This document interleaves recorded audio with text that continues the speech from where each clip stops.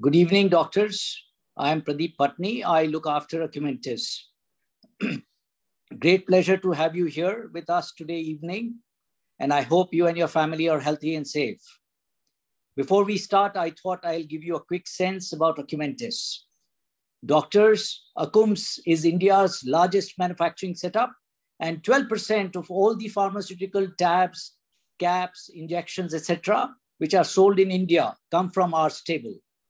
Acumentis is the formulation marketing setup under Acums, and we currently span the therapeutic areas of gynecology, pediatrics, ortho, dermatology, ENT, and of course, cardiology and diabetology.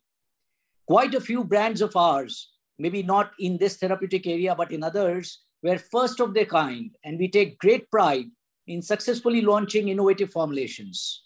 Going forward, we would want to create initiatives that will make us more relevant and visible in your clinical practice.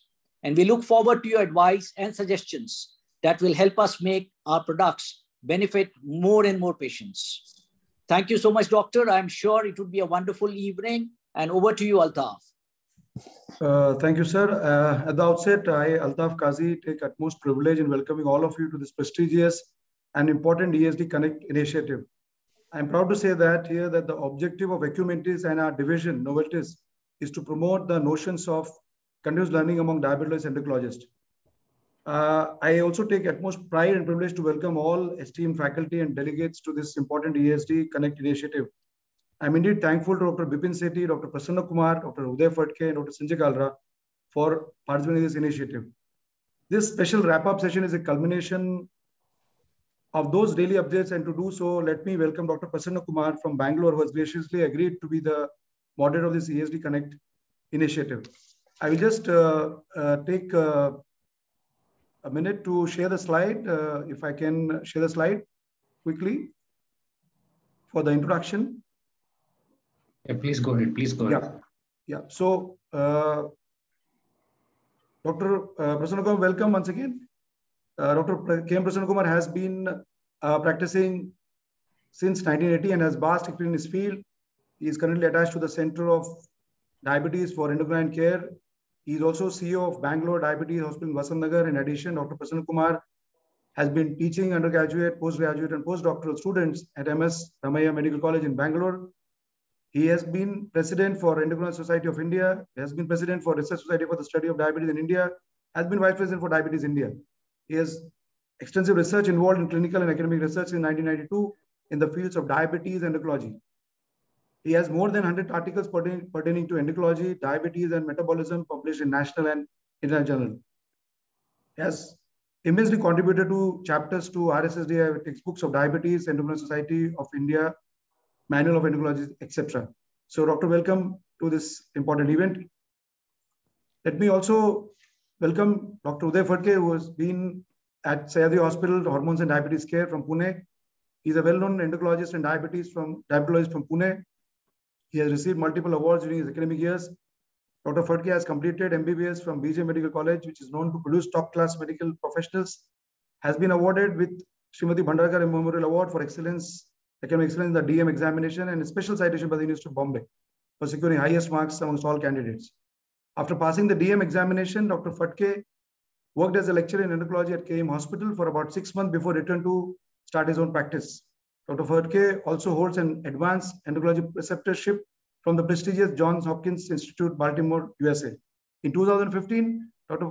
Phadke was awarded the prestigious fellowship of the American College of Endocrinology. Dr. Phadke has wide experience in treating patients with diabetes and endocrinology disorders. Dr. Phadke, welcome.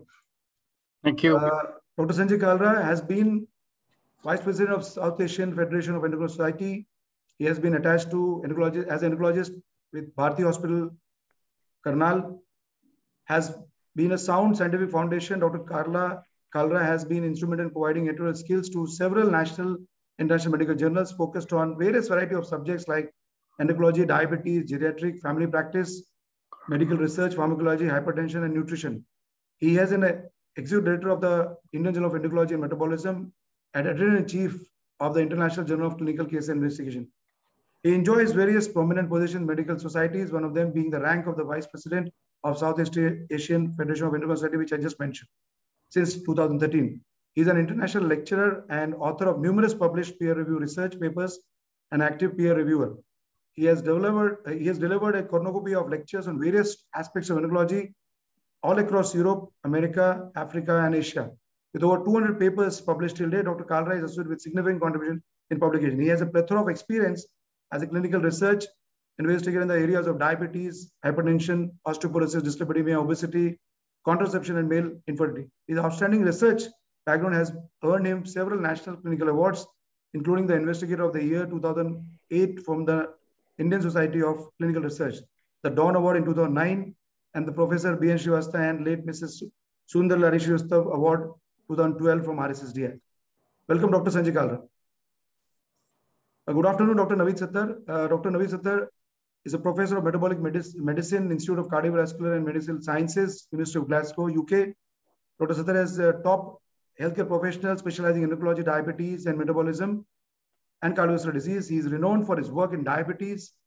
According to the University of Glasgow, where he works, he is known for his epidemiology work in diabetes, working primarily with Scottish, Swedish, English colleagues, but also others around the world.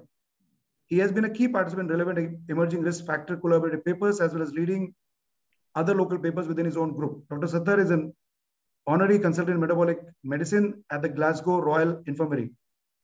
He is currently leading 5 clinical trials regarding heart failure, insulin, diabetes, and 1 regarding the coronavirus effect on the heart and lung. At present, Dr. Sattar has co-authored a total of whopping 1,469 publications throughout the span of his career. These publications have been cited 94,300 times. He has led and participated in 36 total clinical trials. The top conditions for the trials have been diabetes as well as type 2 diabetes. The top intervention have been candesartan and placebo. So Dr. Naveed Sattar, thank you for joining us. Welcome to you. Now, may I request Dr. Prasanna Kumar to take the proceeding forward from here. Thank you, Altaf Qazi, for the nice introduction and generous introduction as well. Welcome to all the delegates for today's highlights of the EASD or Pulse of EASD. As you know, EASD was held from 28th September to 1st October. And in 3 days, nearly 700 oral presentations were done. There were 8 halls.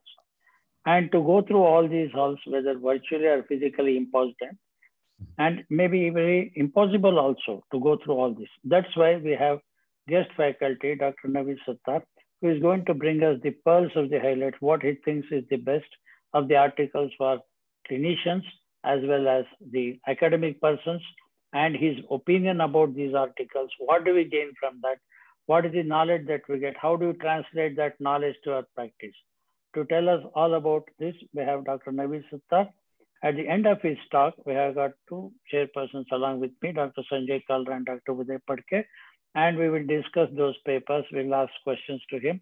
I request all the delegates that if you have any questions, please put it in the chat box, put your name and the city from which you are asking this question, so that we'll be answering this question with your name. Over to Dr. Naveed Sattar for his talk about Pulse of highlights of EASD 2021. Thank you. Hope you can see. Can you see those slides? I hope you can. Yes. I can't. I don't know how to make it full view because of. But anyway, I think you can see it probably pretty well. There you go.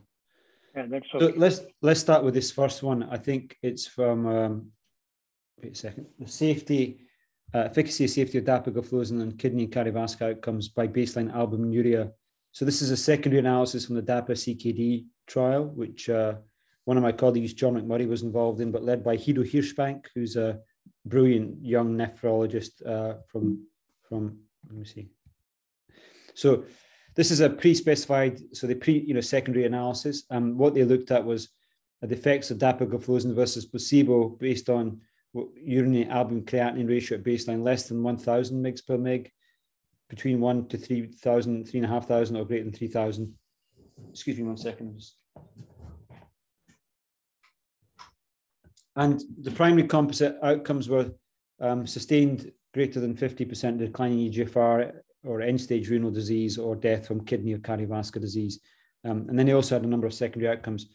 So this is the top line data. So in terms of primary outcome, regardless of whatever the baseline albuminuria was, the relative hazard benefit was exactly the same, almost identical, no interaction whatsoever.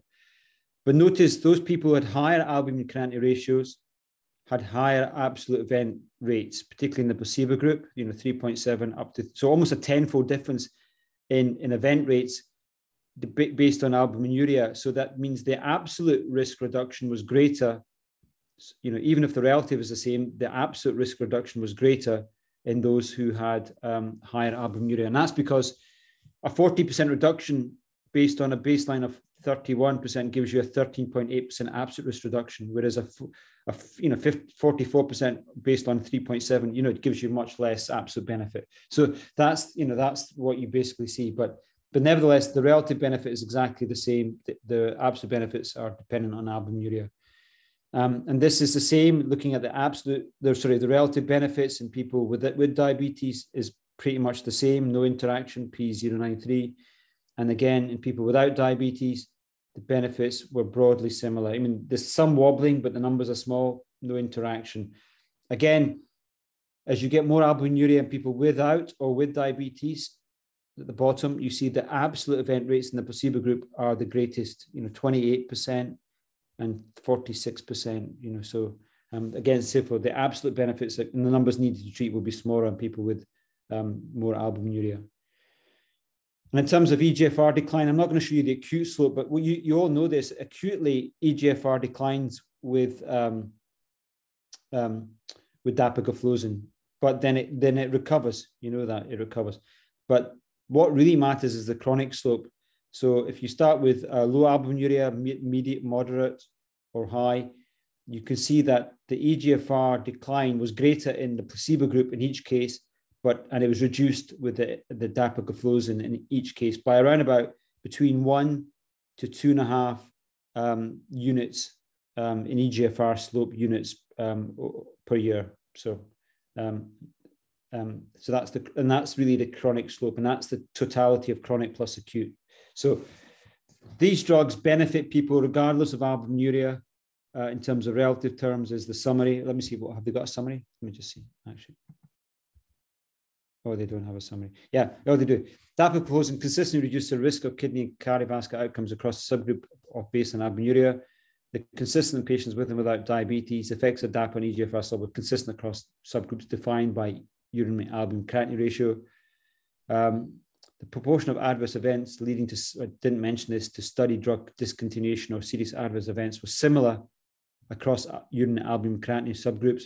Taken together, these findings support initiation of DAPA in a broad group of patients with stage 2 to 4 CKD, regardless of baseline albuminuria or the presence of type 2 diabetes. So I'm happy to stop there if you want any questions there specifically. I don't know if there are any, or I'm happy to continue. Do you want me just to carry on, or? Yeah, it can complete, Dr. Naveed. Then at the end of it, our chairpersons as well as the audience. All right, okay, okay, let me complete. So just tell me when to stop, because there's a lot of material here, but I think the first one was relatively easy and straightforward. Now, this is a very simple study. It's a SUSTAIN 10 as a kind of phase 3 trial of semaglutide and liraglutide. And they basically looked at the efficacy, at least in terms of risk factors, but not in outcomes, of these two, semaglutide and liraglutide, on the background of baseline SGLT2. And it's a post-hoc analysis.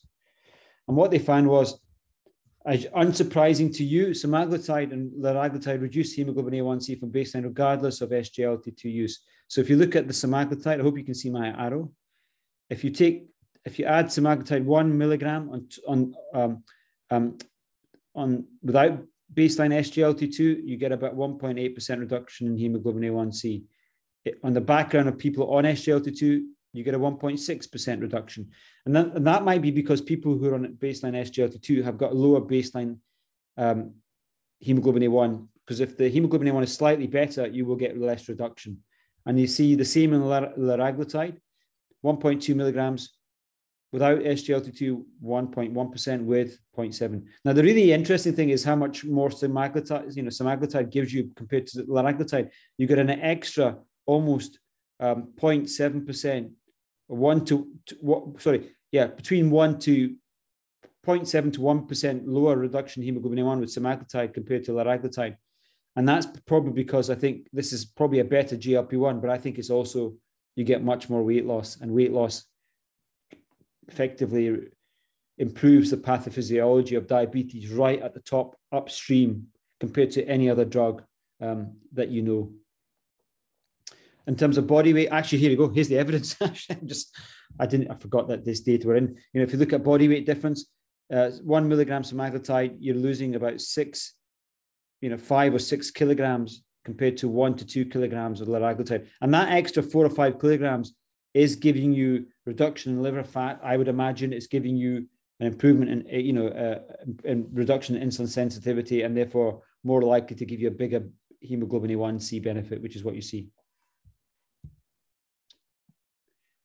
So what did they conclude? Addition of GLP-1, semaglutide or liraglutide to an SGLT2 was associated with further reductions from baseline in hemoglobin A1C, body weight, and systolic blood pressure. I haven't shown you that, but that's true, without additional safety concerns. They're in line with the other studies and analysis investigating the additional GLP-1, including a post-analysis of Pioneer 4. And these data expand the evidence base of the safety and efficacy of combining GLP-1 and SGLT2 and are valuable to clinical decision-making. That was their conclusion. Now, of course, the best data in terms of outcomes comes from the Amplitude O trial, which I was involved in, which we just published. We published at the ADA a couple of months ago. And then there was around about 15% of people in that trial of epiglenitide who were on baseline SGLT2, and the benefits of epiglenitide on MACE and renal outcomes were broadly similar, whether or not the patients were on SGLT2. So not only are the risk factors improved on top of SGLT2, but there is emerging evidence the outcomes are also improved when you add a GLP-1 on top on the background of SGLT2.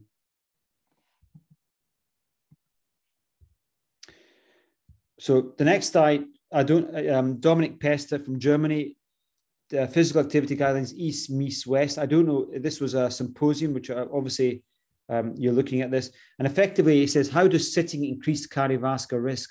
So he had this review in Nature Reviews, and I'm not sure I completely can agree with this. I don't think sitting increases cardiovascular risk.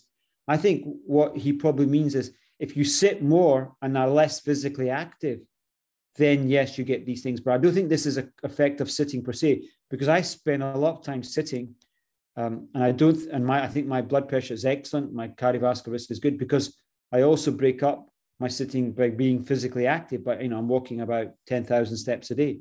So I'm not sure sitting per se is bad for you, but people who sit more do have higher risk. It's not because of sitting; it's because you're being less physically active throughout the day. And I think that is the absolute key. So I would take debate with this, and I've had some debates.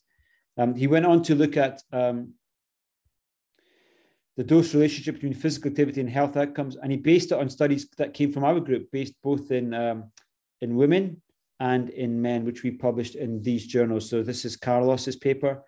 And looking at metabolic equivalence, but effectively, if you take 150 minutes physical activity per week in whites, when you look at overall cardiometabolic risk factor control, to get to the same level of risk factor control in Asians, you have to have in men 266 minutes of activity.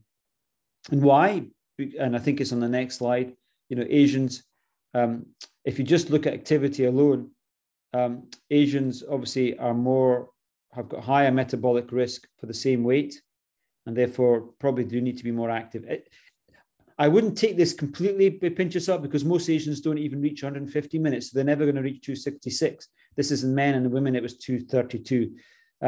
But it's another way to say that Asians do have to do more to stay fit and active, whether you keep your weight down or whether you become more active. That's my bottom line. So the beneficial effects, basically he showed the beneficial effects of physical activity and the detrimental effects of physical inactivity are well established. And that's true. And I think we've underestimated the importance of being physically active. And one of the messages that I think you need to say to your patients is find some form of activity that you need to do in the context of your lifestyle. So whether it's, commuting to work, or find activities that you enjoy. And as a community, what we need to do in India and Pakistan and other parts is get young people to be to enjoy physical activity and become good at some sports that they will carry on lifelong, whether it's soccer or cricket or hockey or running or whatever. I know there are cultural, aspects that, we need to take into consideration, but physical activity is important. And the only way I keep up my physical activity is I monitor my steps every day on this thing. And if it's low, so at the moment, I've only done 3,000 steps, actually less, just 3,000. So I'm going to go for a decent walk after my main meal today of at least half an hour to build up another 3,000 steps, because I know I have to because of my family history of diabetes. So those are the things that I would say to you in your clinical practice.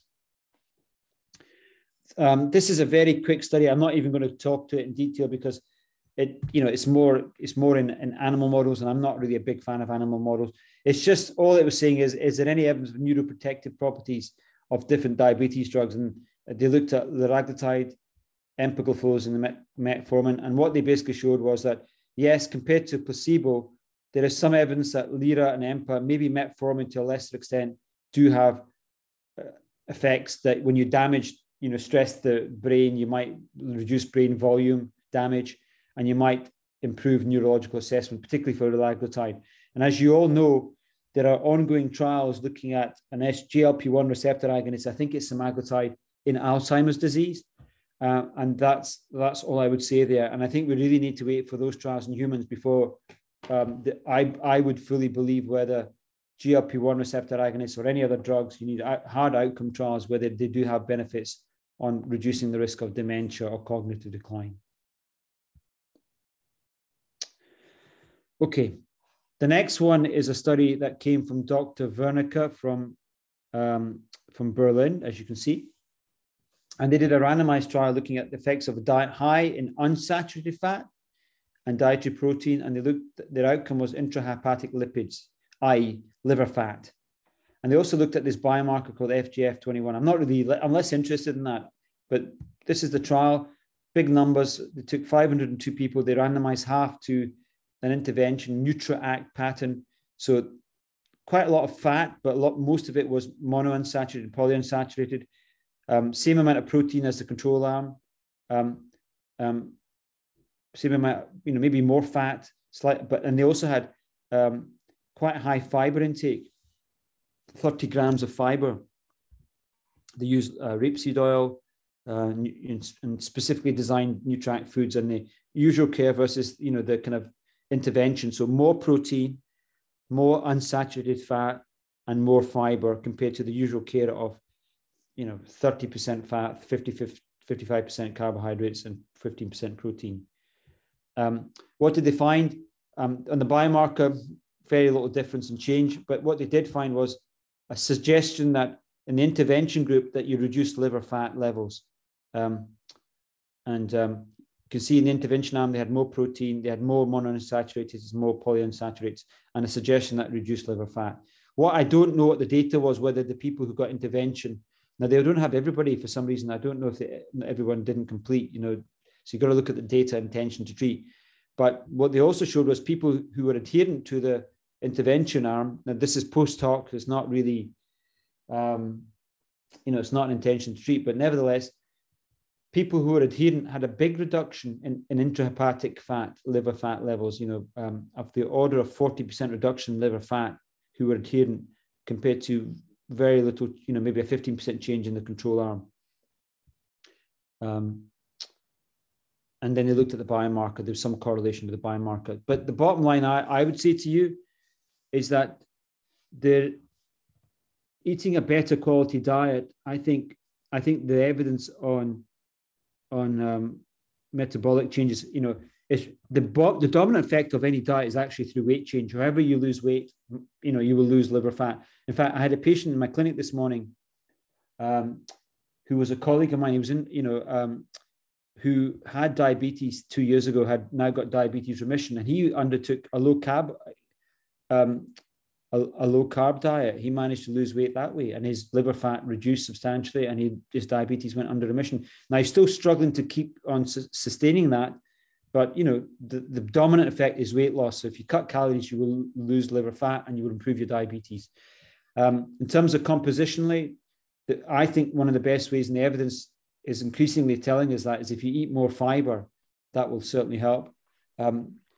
Yes, there's a link between protein and satiety, that will help, but whether you can sustain that, and clearly that's an issue in poorer parts of Asia, whether they can have a high protein intake, because of the cost of meats and also the climate aspects.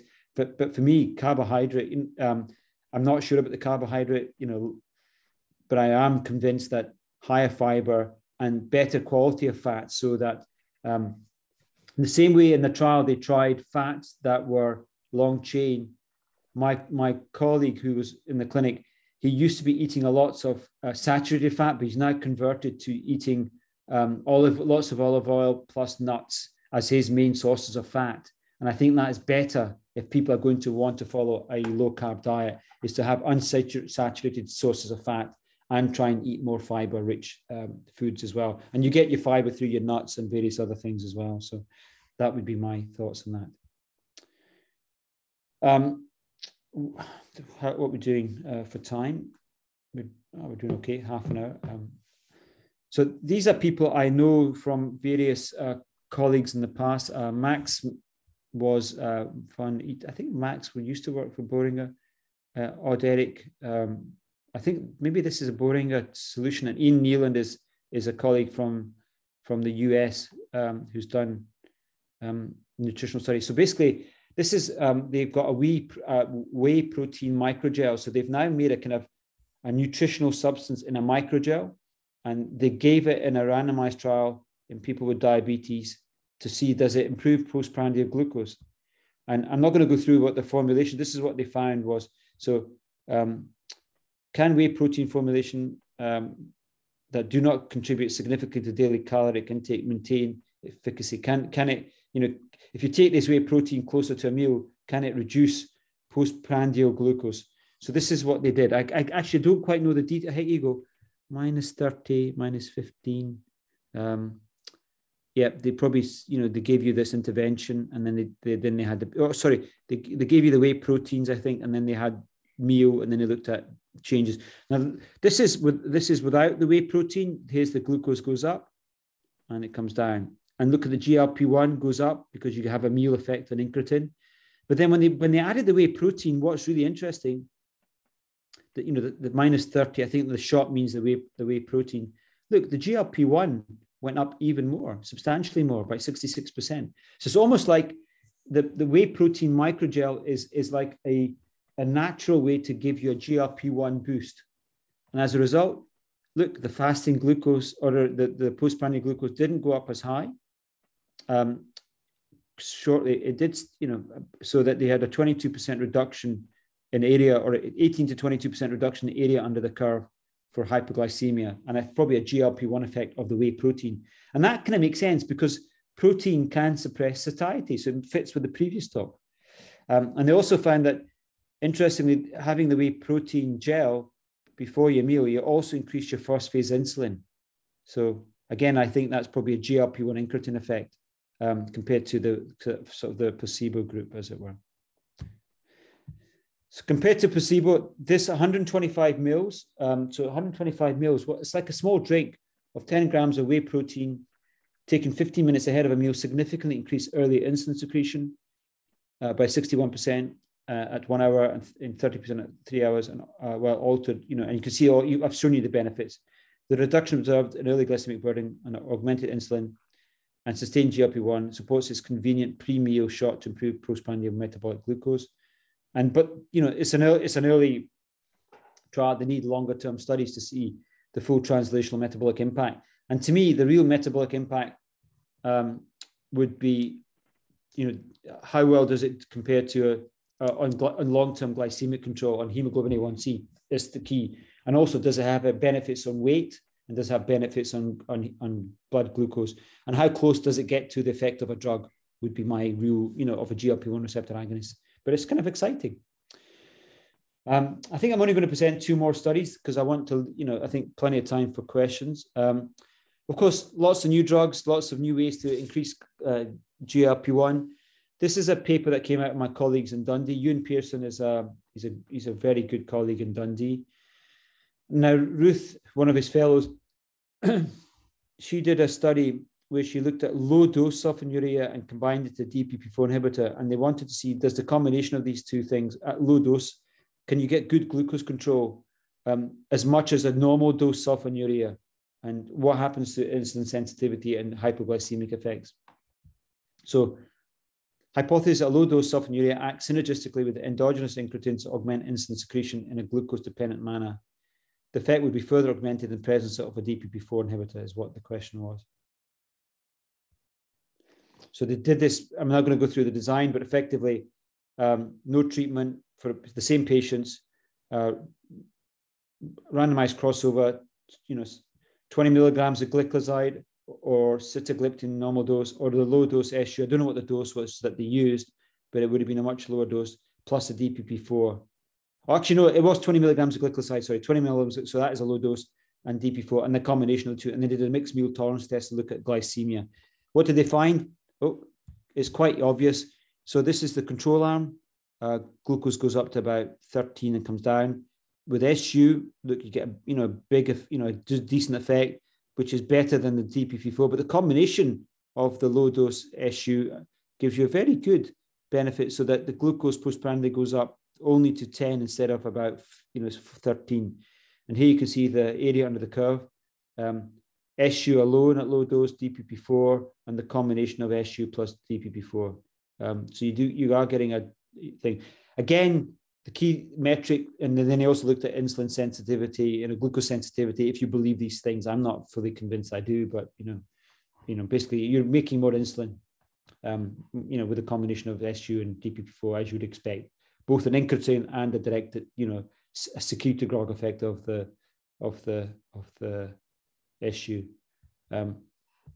So low dose glycoside lowers blood glucose as more potently than sitagliptin, with an added effect in combination with the 2 glycoside sita.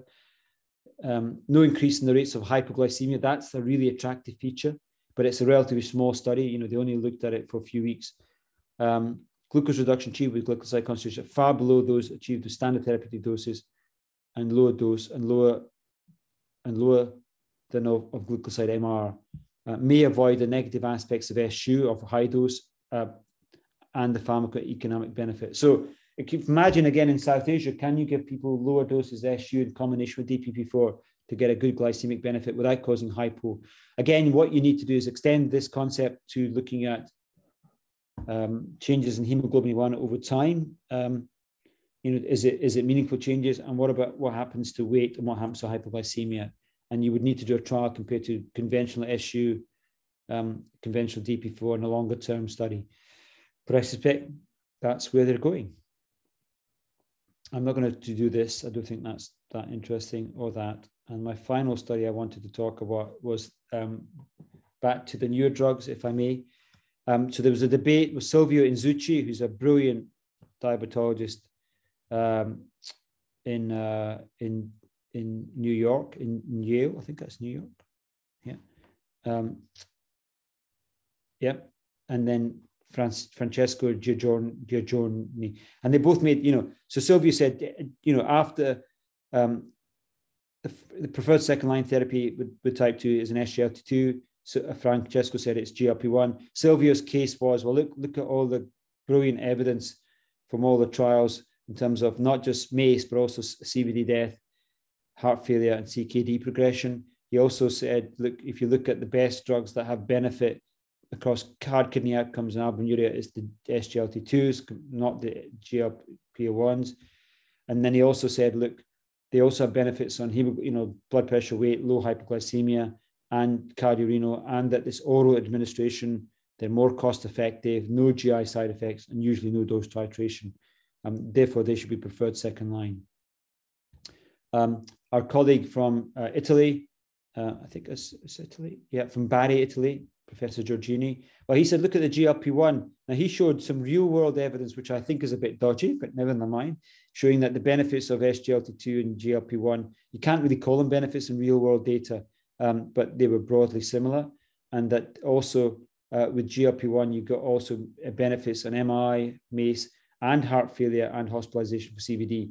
But of course, this is not trial data, so this is a bit dodgy. Having said that, the best trial evidence of GLP-1 was published by my group. We just published it in the Lancet Diabetes, looking at the randomized trials. And GLP-1s do lower heart failure and kidney disease, but by much more modest extent, somewhere between 12 to 20%, instead of with SGLT2, they lower heart failure by about 30 to 40%. The one benefit of GLP-1 over SGLT2 is benefits in terms of stroke. GLP-1 reduced stroke by about 19 to 20%, whereas SGLT2 do not have benefit on stroke. And they may also have, GLP-1 may also have better benefits in PAD. So that would be my thoughts. Anyway, Professor Giorgini said, large reductions in hemoglobin A1 in addition to body weight. So yeah, they certainly do have better body weight benefits than SGLT2. Anti-atherosclerotic benefits, particularly stroke, I think is better with the GLP-1. Forget real world evidence. I wouldn't touch it with a barge pole. Look at the trial evidence. Most common side effects are GI, but they can be improved with slow dosing and going slow. And he's also said treatment could be continued with suspected or confirmed COVID infection, which is true. And but we're looking at trial evidence for SGLT2 as well. So we can have that debate here. And I'm going to leave that. I think that's all I wanted to say. I think if I can stop sharing, or we can keep on the trials if you want me to prefer. I think that's 40 minutes up. Yeah. Thank you, Dr. Naveed Sattar. You have reviewed 8 papers. And for your information, CVO Izuki was with us. Izuki was with us a few days back, reviewing his own 7 to 8 papers, what he thought best of EASD. So we had an interaction. Oh, you had Silvio, did you? Yeah. Yeah, I mean, we had it. And he spoke very well, chose very good articles. Yeah, we really. Now it will be unfair if I don't answer the questions. I'll pose 3 questions which are there from the audience. Then I'll give it to my co-chairperson, Dr. Sanjay Kalra, as well as Dr. Uday Phadke, their opinion and their questions, their reviews and clinical translation to that. First question is from Dr. Santosh Kumar Patna. Your comment on the difference in A1C with concomitant and sequential GLP-1 receptor unlock and SGLT2 versus duration 8, hour 10 and Gonzalez data.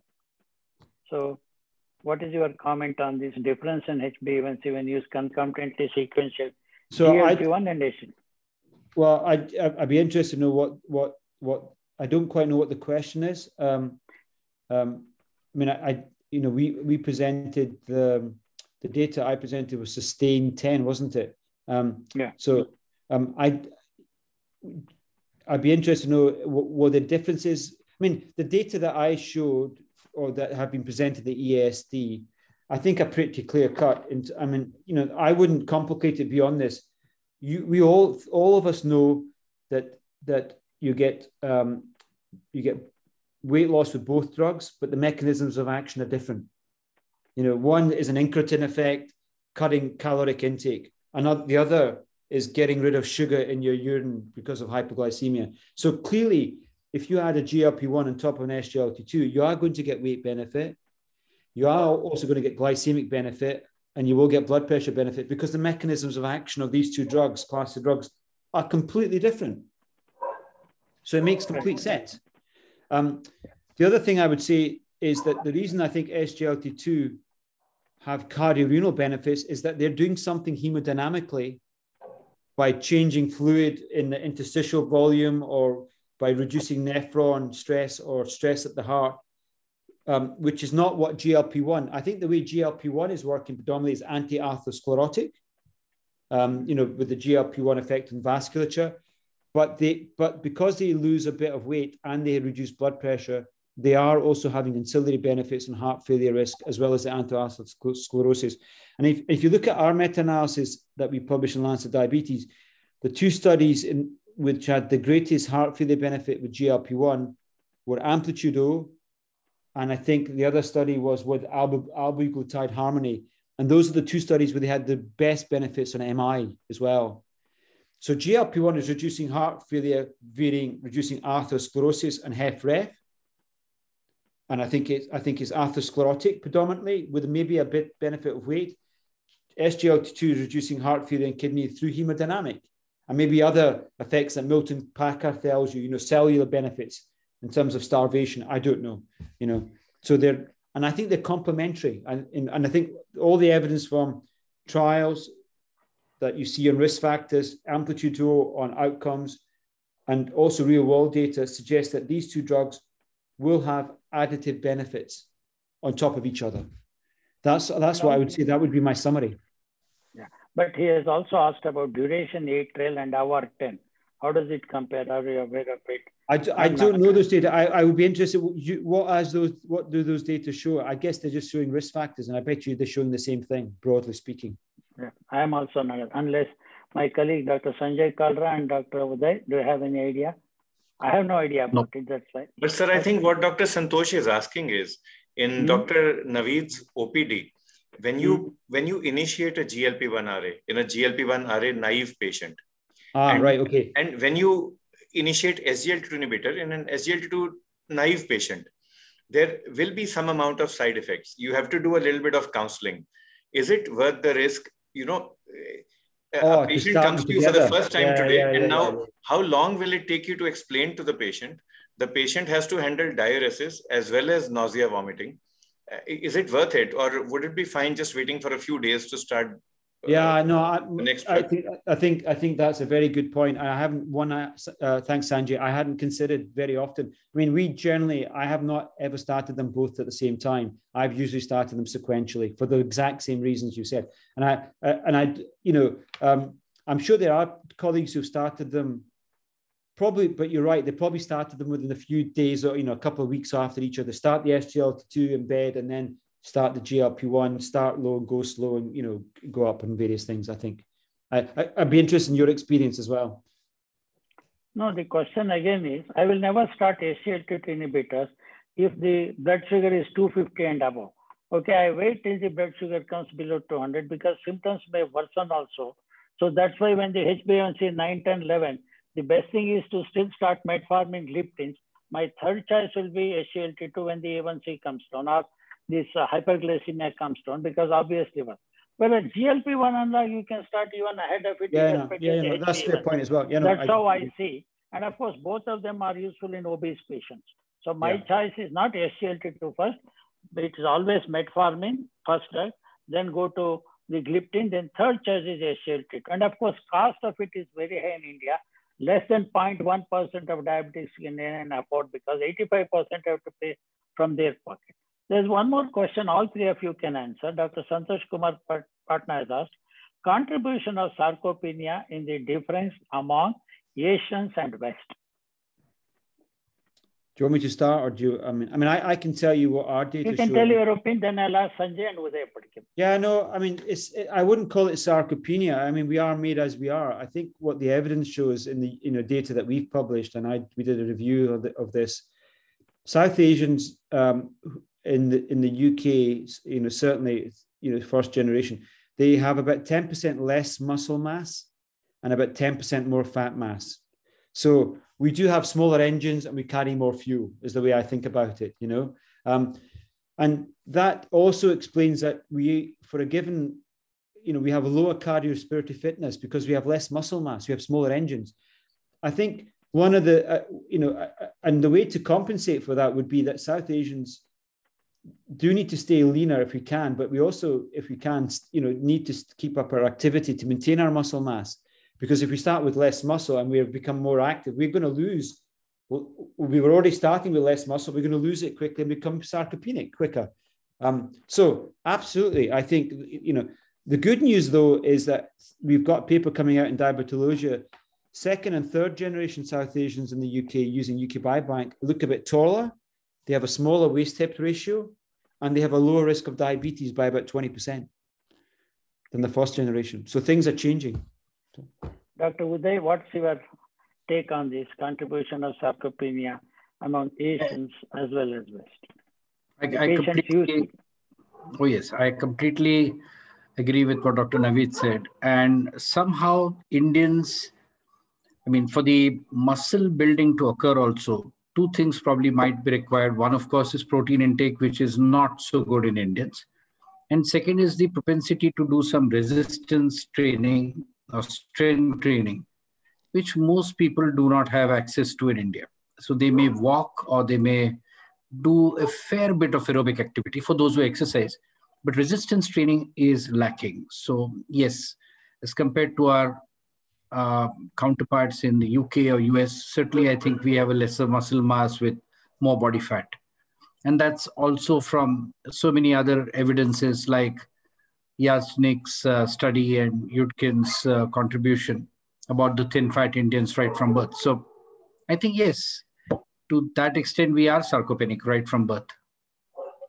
Yeah, another thing is the Yagnik, the so-called thin fat Indian is not an entity. It is compared to the Westerners. It is not that you have an entity that all thin Indians have more fat. Actually, yes. It is only one case where he is coupling fatted. We should not mistake all Indians are thin, all Indians have fat is also not right. Because Yagnik was very clear when we had a meeting last time. People always quote by one case as something like a phenotype and all. No, it is not true. When I'm compared to another European, this is what one case that is true. Yeah, it is not that all Indians. Other thing is, Dr. Sanjay, this frailty, what we are talking, the sarcopenia. As Indian becomes older, let us take for SGLT2. Now the classification is mild, moderate, and severe sarcopenia. How SGLT2 should not be used in moderate and mild, whereas the mild one can be used. So what do you see use of these SGLT2 inhibitors in a patient with sarcopenia, elderly patient, compared to normal? This is a very important topic, sir. And for everybody who is listening, let us just revise the definition of sarcopenia. The classic definition of sarcopenia is you suspect it if there is reduced muscle mass, if there is reduced muscle strength or reduced muscle function. You confirm it if there is reduced muscle mass. This is classic. This comes from the West and it also comes from Eastern Asia. But now a South Asian consensus has been developed, which is a 12-country consensus under publication, where we say you define sarcopenia the same way you define metabolic syndrome or the way you define polycystic ovary syndrome. We take 2 out of 3. These 2 out of 3 will be any 2 out of reduced muscle mass, muscle strength, or muscle function. So we should be aware of the definition. Secondly, we should be aware that sarcopenia can be primary and secondary. Primary means with aging, everybody will become relatively sarcopenic. Secondary means in a person with obesity or with uncontrolled diabetes, there can be sarcopenia. With this background, when we talk of using SGLT2 inhibitors or even GLP-1RA in elderly persons, we should not define elderly just by the calendar or chronological age. We should go according to a frail index or a frailty index. And here, if you have somebody who is already debilitated, somebody who has poor muscle strength, muscle mass, and is not the best candidate, you know that he or she has never done resistance exercises in the past 70 years and is not going to begin now. Then maybe SGLT2 inhibitors would not be a good drug of choice. We would want to give more of anabolic drugs. Both GLP-1RA and SGLT2 inhibitors are not anabolic. It is insulin which is an anabolic drug. And if you want a substitute, an oral one, you might as well choose a sulfonylurea. And Dr. Naveed has spoken about even glycloside 20 milligram being able to help sitagliptin. So just look at the frailty of your patient. What the model that we use here, Dr. Naveed, is something called a metabolic triage. You divide all patients into 3: maladaptive anabolic, eubolic, and catabolic. Now, when we read the guidelines from US, they just keep on harping about weight loss, weight loss, weight loss. When ACE talks about its philosophy, out of 14 points, 8 are related to weight loss. Okay. In India, that's not correct. It should be more of weight optimization. 1/3 of my patients are malnourished also. They may not be malnourished in the bigger cities, but if you go to the smaller towns and districts, you will have lean, malnourished patients. All of them will not be LADA or pancreatic diabetes. Most of them will actually be very poorly controlled type 2 diabetes. Here we need to increase the weight. And again, GLP-1RA and SGLT2 inhibitors will not be good drugs. GLP-1RA is a calorie restrictor and a calorie restriction mimetic. SGLT2 inhibitor is a calorie restriction mimetic. If your person is already calorie restricted, either the intake is too little, patient is on a keto diet, or the absorption is limited for whatever reason, then it would be a punishment giving SGLT2 inhibitor to such a patient. And that is when all these therapeutic mishaps and misadventures come into play, because we are choosing the wrong patient. So as an Indian physician, just see if your patient is eubolic or maladaptively anabolic, then these are the drugs of choice. If not, then there are other drugs to choose from. Good. Yeah, Dr. okay. Sanjay, you told the definition, clinical importance, everything. Now they will ask, how do you measure sarcopenia or frailty? So he is a clinician at bedside. He does not have all that. How do you say this patient has sarcopenia, frailty? On what basis you are going to quantitatively measure? And if you are going to follow up these patients with drugs which are anabolic, not catabolic, how do you say my patient is? Simple ways of doing that. The simplest way to check muscle strength would be using a hand dynamometer. Even if you don't have a hand dynamometer, you just shake hands with your patient. If your patient is able to shake hands with you properly, based upon age and gender, then your patient is fine, good to go. If your patient can get up from a chair and walk, and these are all objective validated tests, but if your patient can get up without support from a chair, and she can walk a distance of maybe 6 meters, 6 feet, that's fine. If you want to check muscle mass, do a mid-arm circumference and a mid-calf circumference. The mid-calf circumference should be more than 33 centimeters in an Indian. And that should suffice. Good. These are all simple clinical measurements to say whether he has sarcopenia or not. You have defined it. Also say how to measure. Even bedside, you don't need an extraordinary equipment. Thank you very much. There's a question here. On the heels of EASD, that is European Society of Cardiology, I think, any suggestion of using GLP-1 on top of SGLT2 in obese patients with heart failure with preserved ejection fraction? Any thoughts, diabetic, non-diabetic? Because HFpEF, that is heart failure with preserved ejection fraction, is increasing. To Dr. Naveed Sattar. Well, I mean, we don't really have any trials in that space. So it's a good question. And actually, it's a question that needs a trial. And I'll be honest, we have designed a trial just to answer that specific question, not just even HFpEF, but even also in HFrEF. There are two small scale studies of GLP-1 in heart failure, which, didn't show any benefit or necessarily, some people were concerned about one of them, but they're too small. We need an outcome trial.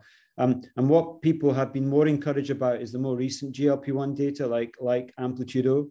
And based on those results, I can tell you some heart failure specialists have come to me and said, could we do a GLP-1 epaglenitide trial in our patients with HFrEF or PEF who are already on an SGLT2, and would there be any benefit of adding a GLP-1? And the only way you're going to know that is by doing a proper outcome trial. We don't have them yet. So my answer would be, I don't know, but we need to trial that particular question.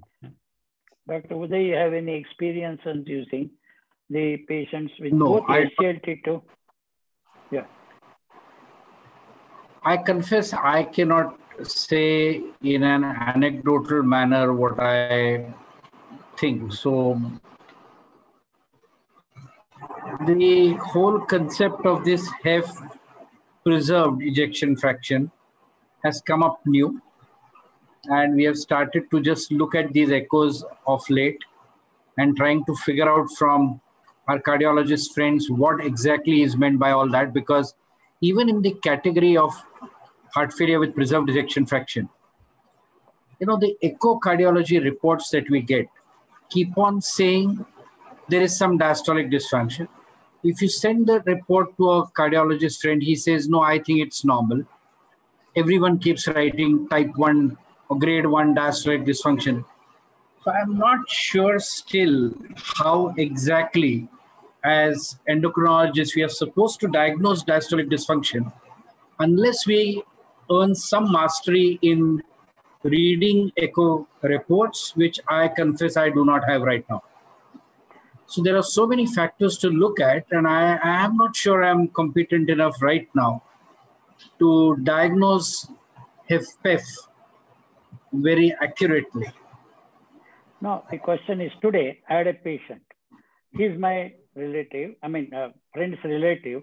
He's 51-year-old, diabetic 24 years, and hypertensive 24 years. I had seen him at the age of 18. Now, last week he developed heart failure, typical left ventricular failure, and he has got nocturnal Parkinson dyspnea. Now he weighs 90 kg, 10 kgs more, he's 182.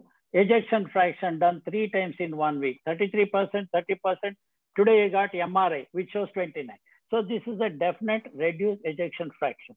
When patients have ejection fraction 40 to 60, okay, that is probably preserved. Less than 40 is low, and more than 60 is normal ejection fraction. That is preserved ejection fraction.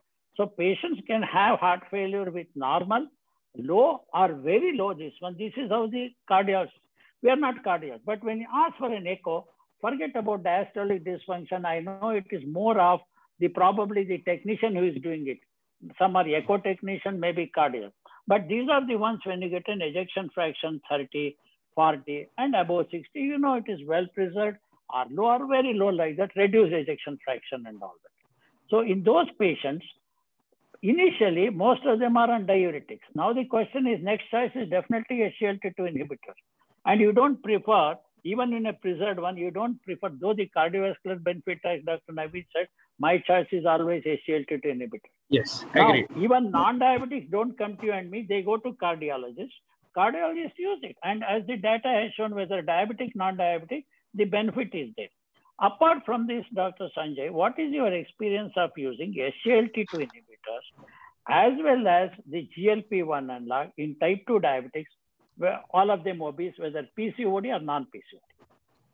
I have used these drugs together in a few patients, but the driving factor has not been heart failure or heart health. It has been more of obesity or weight loss. Let us understand, like Dr. Uday Phadke sir said, that heart failure is evolving very rapidly. And when you look at the current staging, any patient who enters a metabolic clinic or an endocrine clinic by default already has stage A heart failure. Whether the patient is hyperpituitary or hypopituitary, hyperthyroid, hypothyroid, hypergonad, hypogonad, Addison's disease, Cushing's, either way, that risk factor is always there. So we have to be careful, we have to be watchful, we have to be vigilant. I do use, like I said, in a few patients, GLP-1R and SGLT2 inhibitor together, but the main aim there is weight loss. I do not think so much about the heart as a primary target. If I'm thinking about the heart as a primary target, I would always want to take the help of my cardiology colleague. And that is true. We cannot treat heart failure, but the best result I see in PCOD. PCOD for diabetic obese, I have seen 18 to 20 kg weight loss. You withdraw GLP-1, 10 kg comes back. Withdraw SGLT2, 20 kg comes. Of all the diabetics, PCODs are the one which respond beautifully. And I have a lot of patients with this combination. Unfortunately, they cannot afford this. That is the cost. The cost is not a factor. Side effect is not a factor. Lot of our 65% of our patients are obese. Here's the questions to both of you. One of the indications of liraglutide is actually an upcoming marriage. So in fact, this is exactly what I said 4 years back. Short-term indication. Yes. It works very well. My daughter is 103 kg. See that she loses 20 kg, and another 6 months I will finish her marriage. After that, I am not bothered what happens to her. Yeah. This is typical Indian mentality, as you said. I think north or east, south or west, this is what we see. Here's the questions to both of you, are not cardiologists. Presume you commonly measure NT-proBNP in suspected heart failure in your practice. Well, I put that question up because, I mean, I don't know, it depends if you've got the assay available. Certainly, we've been asked that question, in which of our diabetes patients should we suspect heart failure, or should we actually more commonly measure NT-proBNP to look for heart failure? And that's the big question now. We can't measure it in everybody because it's too expensive. Certainly those people who have symptoms, you know, orthopnea, or maybe those people on loop diuretics, and then those who have, you know, lots of risk factors is probably the people we would measure it on. But we can't. What we need is guidance in whom we measure it. But I don't know. I was asking whether it's measured commonly in India. It is not, because I'm sure Uday as well as Sanjay, myself, have a lab with us wherever we do all the tests. At least I don't have that NT-proBNP because it's nowadays I can get a point of care. I'm trying to get it. As you said, if I can see every diabetic, okay, ECG we don't do echo and all. If we can do, the patient today I saw 1 week back, he got breathlessness. Next day his pro-NBT was 1,526. The normal in that. I mean, this is a frank case where you don't need it at all. It's only a quantification how it has improved. But Dr. Uday, do you use it regularly in your clinic, in the lab? No. Dr. Sanjay? No. It is symptom driven actually. Exactly. And something that I use and I would encourage all the listeners to follow is something called the BREST questionnaire, BREST. It comes from France, a validated questionnaire where all you have to do is take a history, do a simple examination and look at the ECG. And with that, there is a 97% chance that you will be able to diagnose heart failure correctly. And just a single clinical pearl for everybody, which I'm sure all the physicians know. If you have a patient who is coming in at 60, 65, 70 years with breathlessness, chances are minimal that it will be a pulmonary cause. It is not going to be tuberculosis. It is not going to be asthma or COPD. If it is a recent onset breathlessness at age 60 plus, it is most probably going to be cardiac or maybe COVID last year. Other thing is weakness. Many times we say weakness. As you said, 60, 65, he's perfectly all right. Weakness is first, I would like to rule out cardiac. He will not be able to say breathlessness. Weakness. I was walking 5 kilometers, 3 kilometers, 2 kilometers. This is what it is. I think we have already exceeded our time. So it's already 10:05. I thank Dr. Naveed Sattar for excellent 8 presentation. I wish we had 1 more hour. I'm sure both my co-chairpersons agree with me. Would have gone probably threadbare into each article, especially the one you said, where sitting for long. In say in osteoporosis, they say, if we can sit, don't lie down. If we can stand, don't sit. If we can walk, please stand, don't stand. If we can run, don't even walk out. Same thing holds good for cardiology. Nowadays, I see physicians, 6 feet difference. You start your clinic 9 o'clock. In India, till 3 o'clock, they don't even get up because I don't want to examine my patient. And there are people who work morning 9 o'clock to 11:30 in the night, endocrinology, 40 patients in these groups. So a lot of doctors have said, okay, let me have my laptop here. I will stand, I will not sit 2 hours. Patient can sit, I can stand and do it. This is what software engineers are already doing. Next phases will have probably a slow moving, what you call walker, and you are standing on that and you are seeing the patient, listening to the entering or whatever prescription. That's all of us, because a lot of them don't have 10,000 steps. That will take maybe 2 hours. How many of us have 2 hours morning, 6 to 10 to take 10,000 steps? So I go to gym in the morning, walking in the evening, provided there are no patients. Sir, I do my OPD standing, sir. Good. That's what I don't sit at all. I don't have a chair anymore. Yeah. You please have a treadmill also. Slowly it will go at maybe 1 kilometer per hour, so that in 2 hours you would have walked 2 kilometers. Patient will not realize Dr. Sanjay is not standing, he is walking on the treadmill also. That is next phase. I also do that because otherwise 4 hours you are sitting. Rather than, and maybe what the AD and others fix 150 minutes per week is not sufficient. If you want cardiovascular, maybe 5 hours. There are some studies which show maybe Indians, we should have 5 hours exercise per week. Exercise is not during work, it is leisure activity.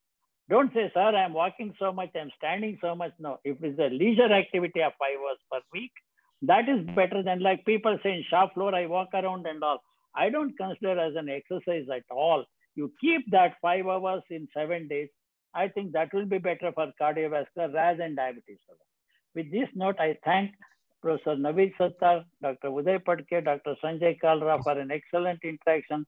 My only symbol is, I wish I had another 30 to 40 minutes would have done justice to all the topics. Over to Dr. Altaf Qazi for his comments and final conclusion. Thank you very much, sir, for moderating this session. I, on behalf of Acumentis and our division Noveltis, thank all esteemed faculties for participating in EASD Connect program. I express my individual gratitude to Dr. Prasanna Kumar, Dr. Uday Phadke, Dr. Sanjay Kalra, and Dr. Naveed Sattar. My gratitude goes to each and every delegate who has joined this finale of EASD Connect. I'm indeed glad to mention that, sir, we had about 1,100 doctors across the country today in India who have joined this program today at this hour. It is 10 p.m. in India. Who have joined this program. And my sincere thanks to my CEO, Mr. Pradeep Patni, and management team at Acumentis, and all my colleagues from both sales and marketing who have been, made this program possible today. So thank you once again, all doctors, and thank you, delegates. Thank you so much once again. Thank you. Good night. Thank you so much. Good night. Good night. Good night. Good night. Bye. Good night.